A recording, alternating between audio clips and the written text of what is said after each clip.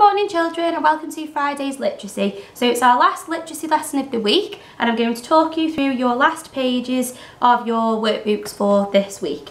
So remember, you need to make sure you've got the right book for the video, so you're doing the right one. Okay, I'm going to start with the phonics one, okay? So today we are thinking about how we can use our voices to make sounds. And if we come to our workbooks now, it says at the top, your voice is amazing and you can use it to make all sorts of sounds. So what you're going to do is you're going to think about what sounds animals make, and then we're going to have a think about what sounds these objects make, and then we're going to have a think about how we can talk quietly and we can whisper really quietly, or we can shout and use a really big loud voice.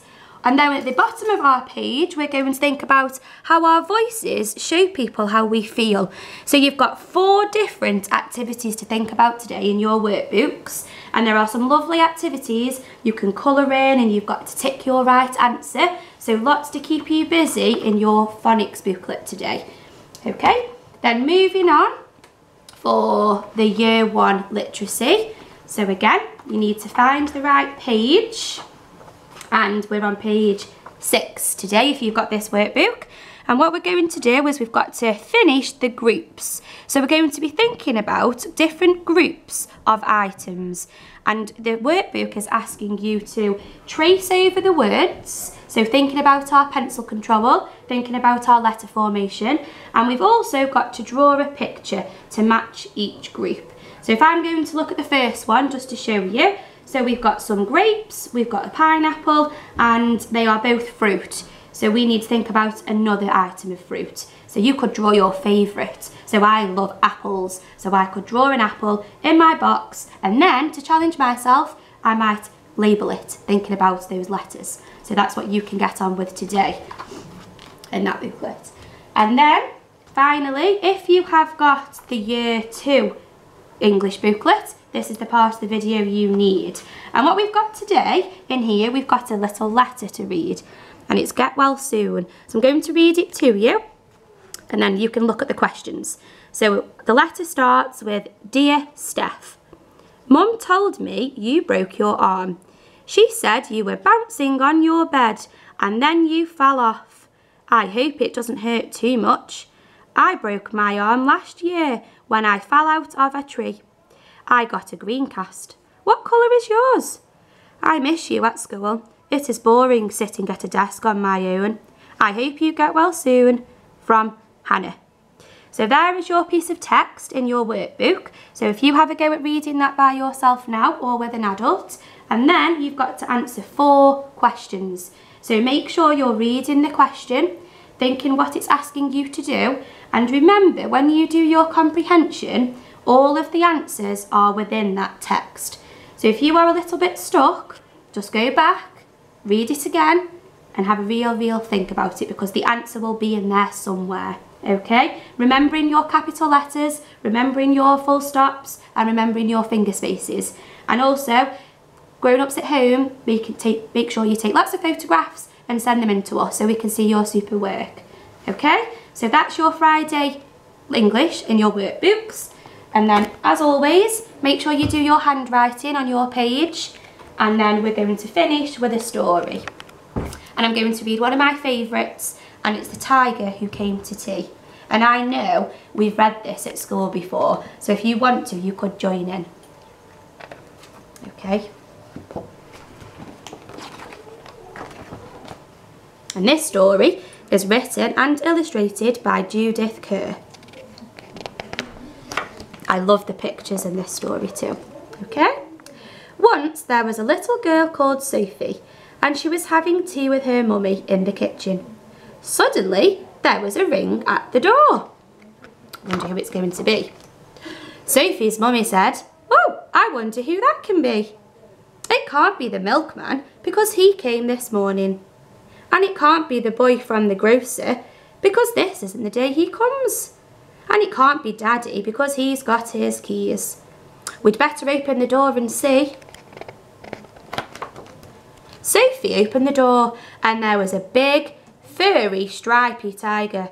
The tiger said, Excuse me, but I'm very hungry. Do you think I could have tea with you? Sophie's mummy said, Of course you can. Come in. So the tiger came into the kitchen and he sat down at the table. Sophie's mummy said, Would you like a sandwich? But the tiger didn't just take one sandwich. He took all of the sandwiches on the plate and swallowed them in one big mouthful. And he still looked hungry, so Sophie passed him the buns. They looked like chocolate buns. But again, the tiger didn't just eat one bun. He ate all of the buns on the dish, and then he ate all of the biscuits and all of the cake until there was nothing left to eat. So Sophie's mummy said, Would you like a drink? And the tiger drank all of the milk in the milk jug and all of the tea in the teapot. And then he looked around the kitchen to see what else he could find. He ate all of the supper that was cooking in the saucepans and all of the food in the fridge